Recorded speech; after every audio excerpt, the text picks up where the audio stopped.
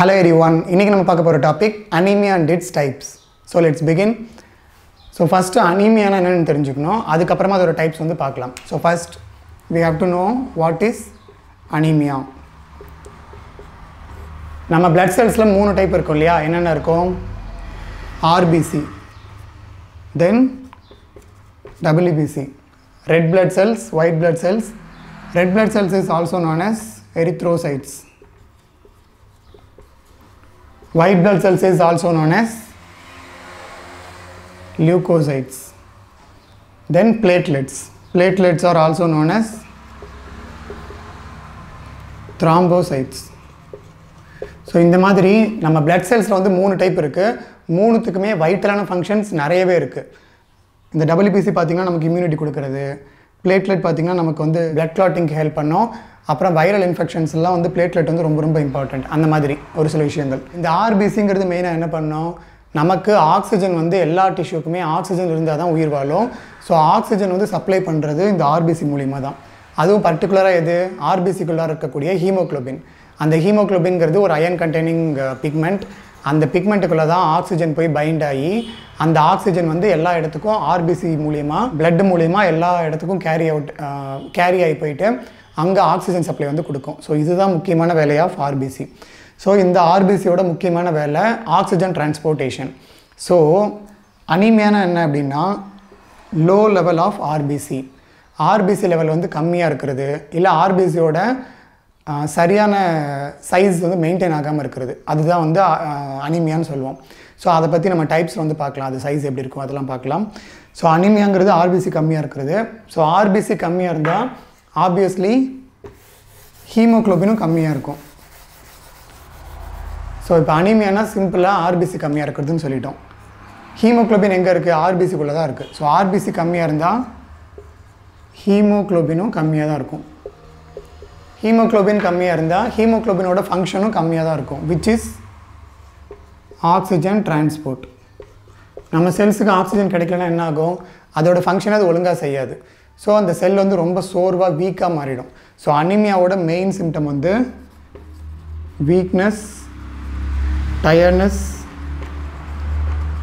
இதுக்கு ஒரு medical term கூட இருக்குது, ஃபேட்டிக் அப்படின்னு சொல்லுவாங்க. தமிழில் தசை சோர்வு அப்படின்னு சொல்லுவோம். இந்த மாதிரி சிம்டம்ஸ்லாம் ப்ரொடியூஸ் பண்ணுறதுனால அனீமியாவை என்ன சொல்லுவாங்க அப்படின்னா, சிம்பிளாக ஒன் வேர்டில் அனீமியாவை தமிழில் என்ன சொல்லுவாங்க அப்படின்னா இரத்த சோகை அப்படின்னு சொல்லுவாங்க.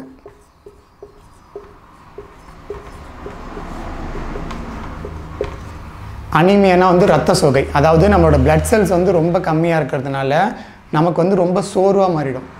அதனால் அது வந்து இரத்த சோகை அப்படின்னு சொல்லுவாங்க. So this is what anaemia is. இப்போ நம்ம அனீமியாவோட டைப்ஸ் பார்க்கலாம்.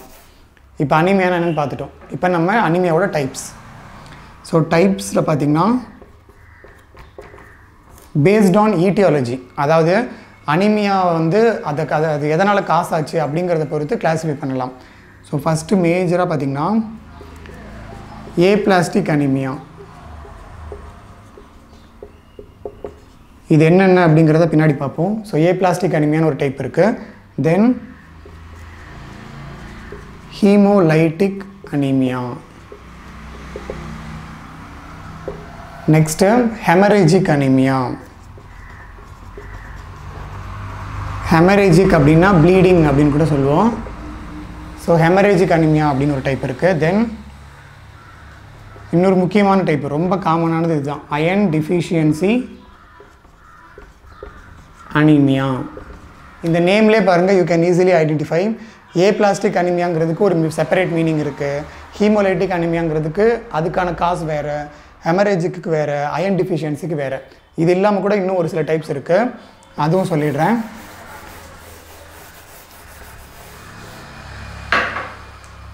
இப்போ 4 டைப் பார்த்துருக்கோம். 5வது டைப் பார்த்திங்கன்னா மெகலோபிளாஸ்டிக் அனீமியா. அது மட்டும் இல்லாமல் இன்னொரு டைப் இருக்குது, 6வது பெர்னிஷியஸ் அனீமியா. இந்த மாதிரி மோஸ்ட்லி வந்து அனீமியாவை பேஸ்ட் ஆன் ஈட்டியாலஜி வந்து இந்த 6 கிளாஸிஃபிகேஷன்ஸ் தான் வந்து பிரிப்பாங்க.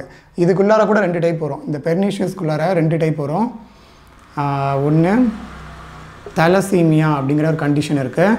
இந்த தலசீமியா இருந்துச்சுன்னா பெர்னிஷியஸ் அனீமியா இருக்க வாய்ப்பு அதிகம். அப்புறம் சிக்கிள் செல் அனீமியா அப்படின்னு ஒன்று இருக்குது. இந்த 2 கண்டிஷன் இருந்துச்சு அப்படின்னா பெர்னிஷியஸ் அனீமியா ஏற்படுறதுக்கான வாய்ப்புகள் அதிகம். இந்த மாதிரி ஈட்டியாலஜியை பொறுத்து, அதாவது காசை பொறுத்து அனீமியாவை 6 டைப்ஸாக வந்து பிரிச்சிருப்பாங்க.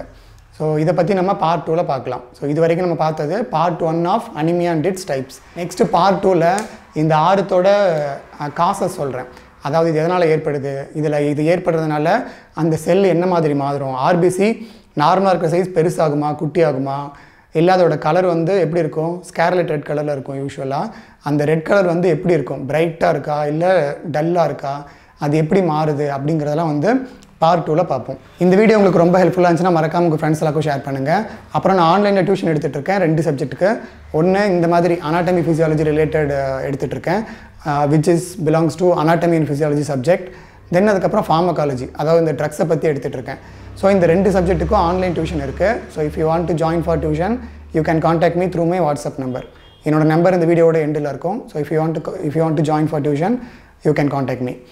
அப்புறம் இதே மாதிரி வீடியோஸ் நீங்கள் பார்க்கணும் அப்படின்னு நினச்சிங்கன்னா நம்ம சேனல் சப்ஸ்கிரைப் பண்ணி மறக்காமல் பெல் ஐக்கானை கிளிக் பண்ணி வச்சுக்கோங்க. கிளிக் பண்ணி ஆல் கொடுத்து வச்சுக்கோங்க. அப்போ தான் நான் நெக்ஸ்ட் வீடியோ போடும்போது உங்களுக்கு நோட்டிஃபிகேஷன் வரும். இதே மாதிரி நெக்ஸ்ட் வீடியோட மீட் பண்ணுறேன். Until then, bye from Vasanth Murugesan.